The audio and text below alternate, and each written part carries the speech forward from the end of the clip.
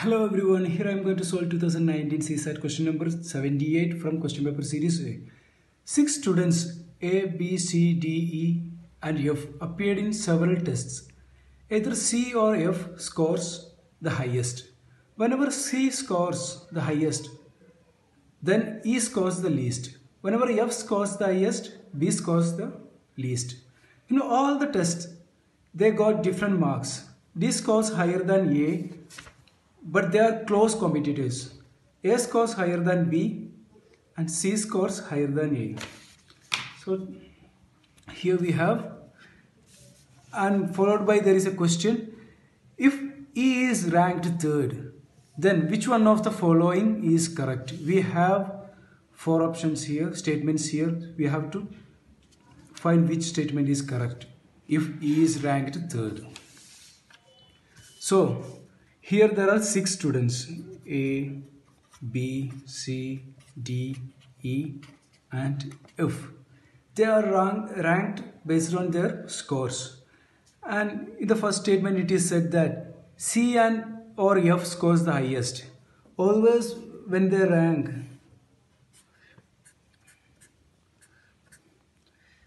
one, two, three, 4, 5, 6.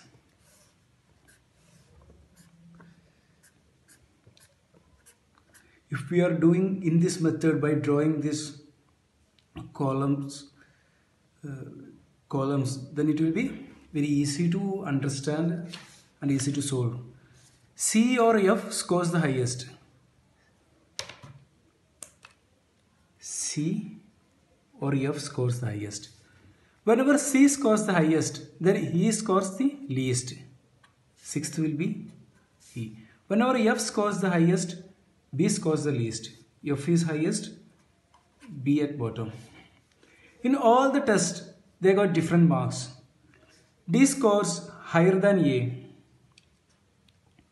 D scores higher than A, but they are close competitors. That means there is only small difference between A and D. They are always close, and D will be always above A. A scores higher than B. B always will be below A. C scores higher than A. That means C scores somewhere here. It should be above A. Now let us come to the question. If E scored third,